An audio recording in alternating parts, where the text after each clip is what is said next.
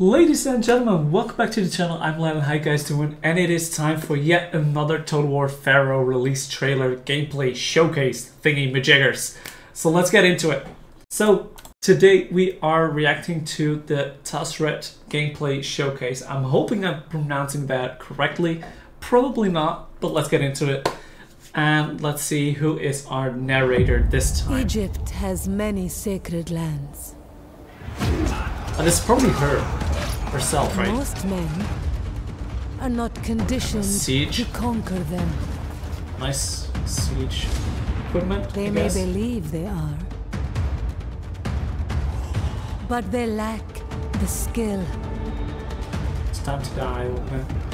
Okay, I already see one thing wrong here. Nobody is holding the fucking battering ram. That is an issue. The foresight. Oh, chariots. The respect.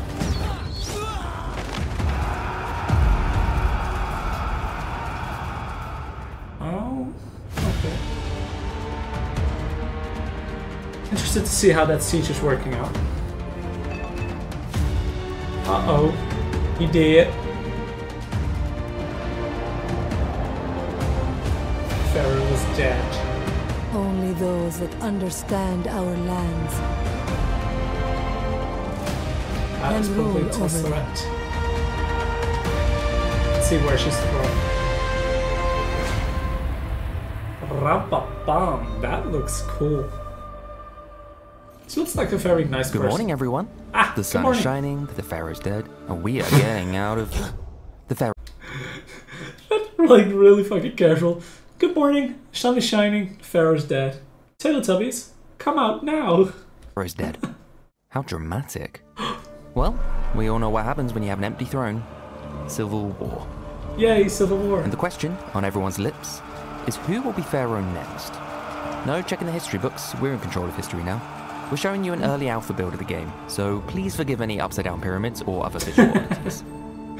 Our journey started in Upper Egypt, which is actually... That was a very nice pan. We're in control of history now. We're showing you an early alpha build of the game, so please... Can we also spot the upside down pyramid? Because like, I feel like you put this in for like just a teaser or like a Easter egg. Forgive any upside down. But like, look at the pyramids pan. or other visual oddities. Well, really cool. Our journey started in Upper Egypt, which is actually south of Lower Egypt. Figured that one out. We took advantage of our close relationship with Seti and set up some early barter agreements.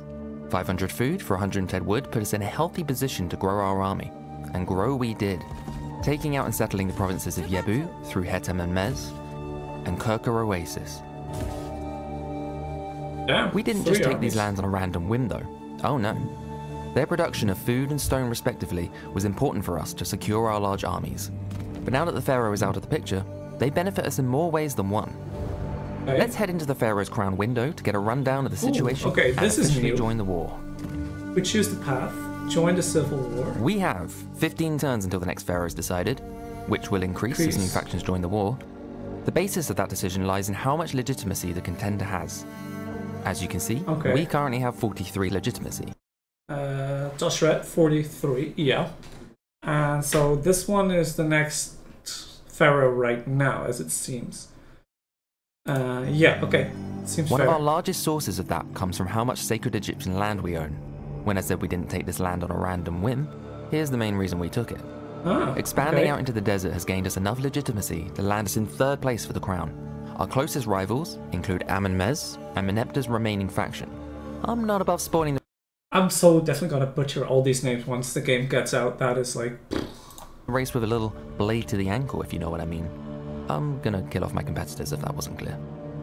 Once we take the lead for legitimacy, we'll claim our place as Pharaoh, and using that power, take Meneptah, our rightful land to rule from, also known as Memphis.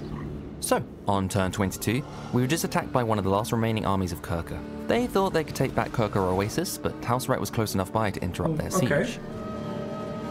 So this is... Now, I love Kirka Oasis. It's my favourite oasis, but I'd rather not have to keep bringing Tausret back over to defend it. So before we leave, I'm going to stop by the settlement's garrison camp. By swapping in some of our units, we can have a backup army with reduced upkeep lying in wait nearby, just in case the settlement needs it. Oh, that is interesting. So now once the oasis gets attacked, you have an additional 5 units extra in your defending army as reinforcements. We have a couple of these camps dotted around our most vulnerable settlements, with units positioned to lend a helping hand if needed. Interesting. We'll then recruit some more units to keep Tausret's army strong. We've got a nice balance going of ranged and melee to back up our chariots. Tribesmen and the slingers. Probably best to upgrade some of our food-producing buildings as well to feed the new men. As a leader who's declared themselves a pretender for the throne, we have access to a selection of crowns, each with bonuses to our faction. The Nemez crown offers us minus 10% replenishment, but plus 10 production of all resources, which we are in need of at the moment. Among Tausret's ancillaries, we can equip our new crown. Oh, Look that's snazzy, cool. Tausret. Ugh. No matter how fun sliding down sand sand too is, well. transversing directly across the desert plains is never an easy feat. So for now, we'll stick to the roads. This road leads directly to our next target. Roads. Excellent. Okay. Let's take the army out they've garrisoned at their outpost to make sieging the main settlement an easier task. Dungle Oasis does not lie on sacred Egyptian lands. So you would be because like this is interesting because like you could just go for here first, capture this one, and then go over here. So what would it mean that the enemy can do that with you? So the 4 or 5 units you have stacked in here doesn't actually mean that much if there's a 20 stack coming over here and then over here. So it's like a really probably difficult decision on how much troops you put in there. I think that's something you actually have to kind of learn and Dungle see how the Oasis AI does not works. lie on sacred Egyptian lands. However, it's a settlement that specializes in food resources, something we're fighting to keep in supply. Literally fighting. Our soldiers will need to construct siege ladders before the attack, as well as a ram to get through the gate. While preparation is made, we'll take our second army, garrisoned over in Netkem, and begin work raiding the lands of Abju. Abju are another competitor for the crown, so naturally we're at war. Not only that, but they stand between us and Menifer. Okay, interesting. So we take the city. Oh, and if you've noticed the world has turned a little gloomy, it's because we've entered into a state of crisis. Don't look at me, I've been looking after our lands. I don't know what's going on over in Canaan. Well, let's hope that the gods are with us today. Okay, that is something that is going to be difficult. Like, if you're all the way in southern Egypt and the pillars of creation getting destroyed in Canaan and upper Egypt, you're getting into a state of crisis as well without you actually being able to do something about it. That seems a little bit And if we head into the local deity panel, we can see their friendly faces. Before we continue in our campaign, we really should show them a little bit of attention, in the hopes that they'll bless us with some of their good fortune. Don't just pick your god and hoot as the coolest though. We all know we'd pick Anubis. Yeah. Instead, take a look at what bonuses they can offer you. Each god offers 3 tiers of worship, which we can build up through building shrines, praying to them, and devoting generals to their name. We're currently worshiping Isis, but Osiris offers 10% replenishment from prayer, a useful bonus post-battle. Plus, if we take Abju's capital, we'll have the cult center for Osiris. Taking that would seriously increase our favor, whether it's divine intervention or bliss. Cities have their capital, like deities have their own capitals, which improves relations with deities. Interesting. Okay, fair point. Like, they did have a lot of gods and religious stuff back in those days. Belief. Doesn't matter. Works for me. Our siege equipment is ready, so let's head into battle. There's your next option turn. At the beginning of battle, we're shown the current and predicted weather conditions. Tausret is not one to fly into battle without a bit of thought and consideration. Sweltering heat will just tire our men out before they can even reach the walls. We'll wait out this weather for something a little more tactical to us. The sandstorm will once again help us here as we approach the walls, by reducing the enemy archers and towers' accuracy. Ah, okay, yeah, I was like, sandstorm, that's probably shit for a fight in, but in a siege, it's actually like archers minus archer range and accuracy could actually positioned our siege ladders to the south, and our ram is on its own in the west, convincing our enemy to only hold a small defense at the gate. However, our chariots with their speed will head around, taking them off guard and funneling through the gate as soon as it's broken down, capturing the vital points of the city, while the rest of our army fights at the walls.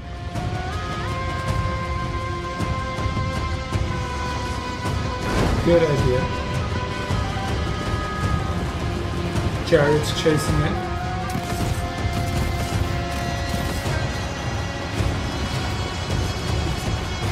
they're basically sacrificing everyone else.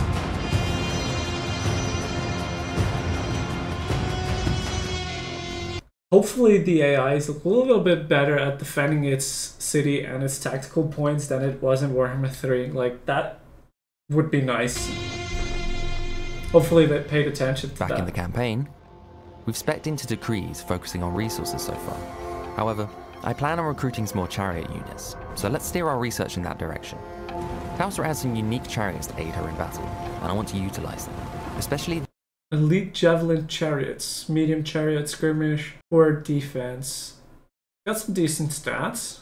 These melee-attacks are very quick.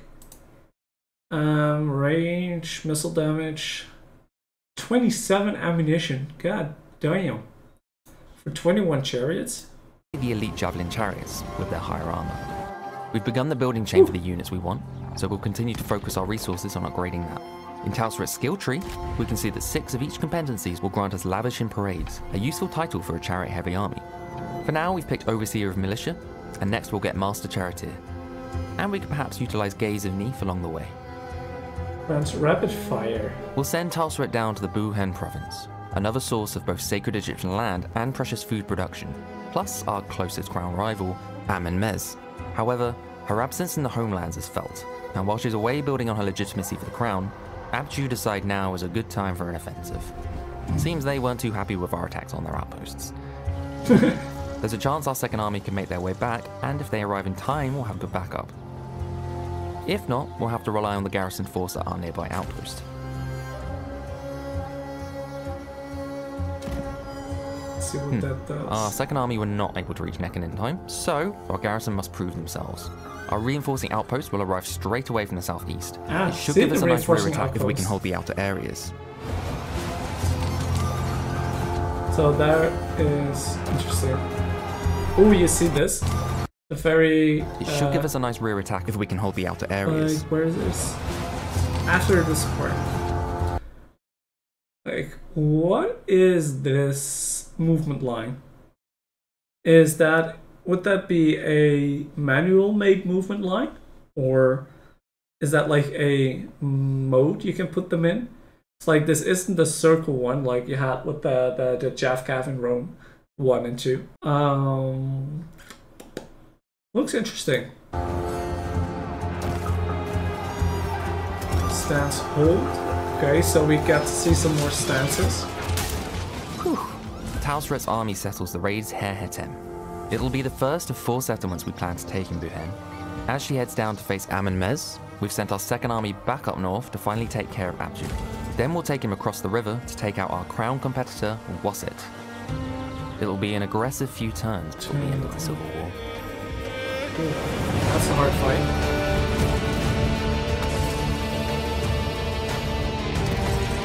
It's gonna be a tough fight, this one. Chariots. I feel like the chariots are gonna be really good in this game. Like, you don't really have other horsemen than chariots, at least that we have seen. I definitely like the cinematics that they pulled with this one.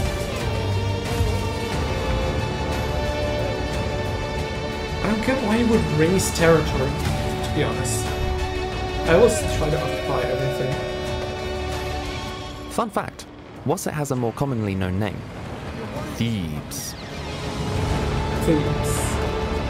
Okay, Thebes. I'm gonna be honest, this... I know it's an alpha build, but this still needs to change. Okay, alpha build is probably that the arrows are stuck in fucking midair, but I still think it's bullshit that you have a fucking battering ram on wheels that is still moving by on its own. Like, we got rid of the pocket ladders, they were very happy about this, but the magic battering rams are still here. Like, that is still an issue that I honestly... It's an easy fix. Rome 1 had it. Like, literally, Rome 1.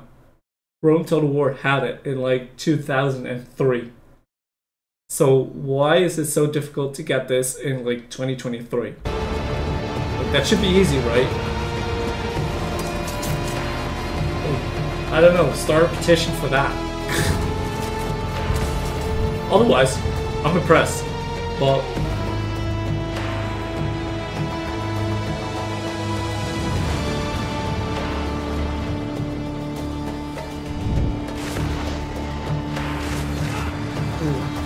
that was a nice cinematic shot.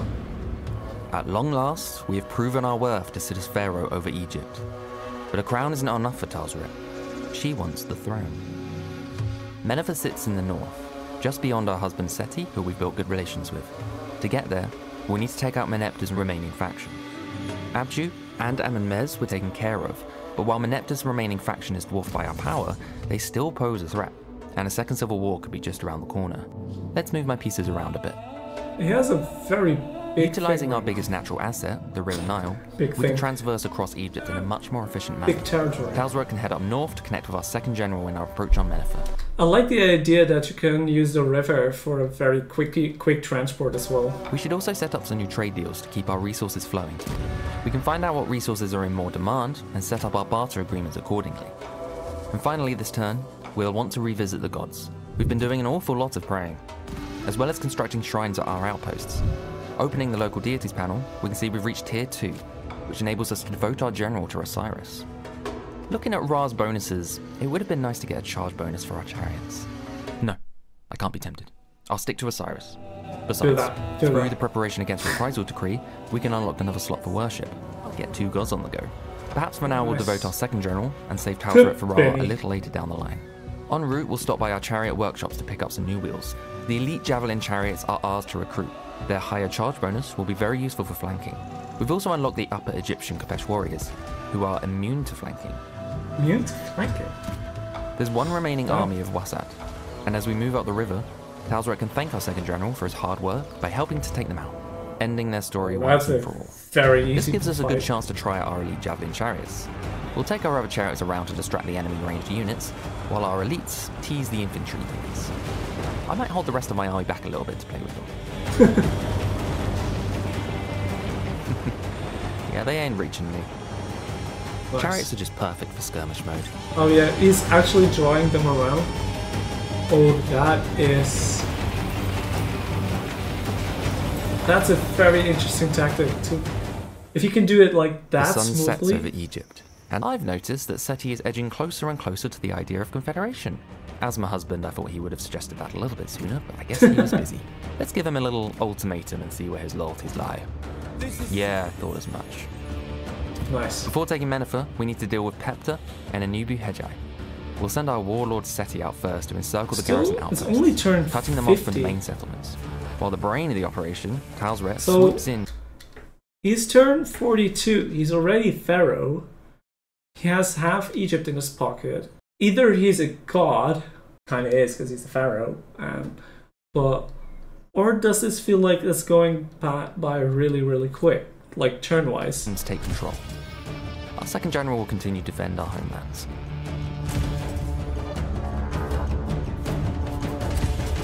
I feel like turn 43 and he's pushing up towards half of Egypt. I feel like he's already conquered half of Egypt by now. It seems weird.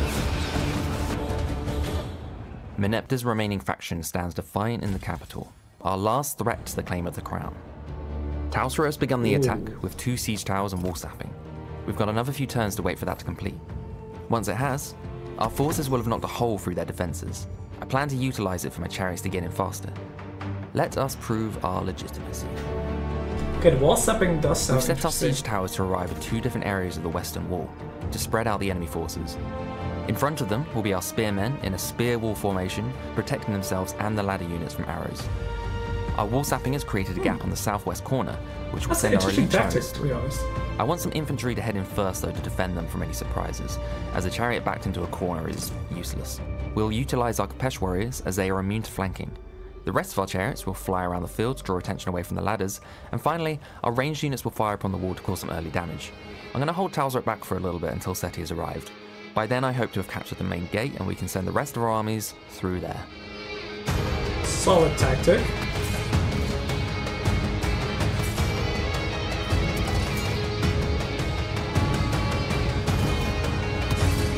Okay, so he actually just putting it in there.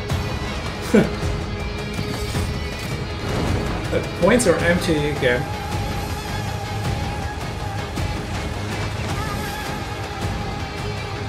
So the points look pretty empty.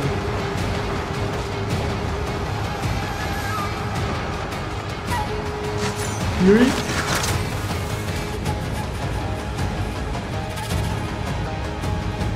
And everybody is just storming in.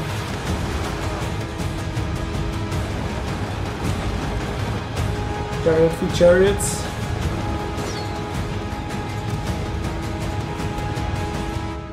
Probably gonna be annoying to deal with, Gerald.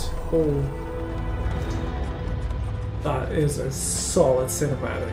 Although this city burns, it will rise again under the eye of a new Pharaoh, a rightful Pharaoh.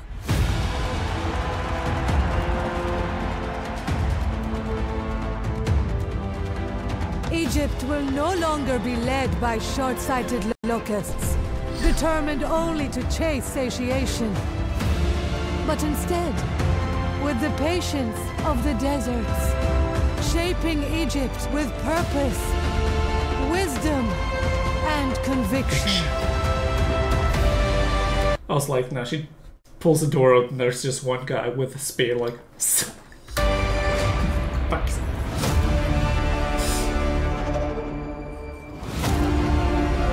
all hail the new Pharaoh. All hail the Pharaoh.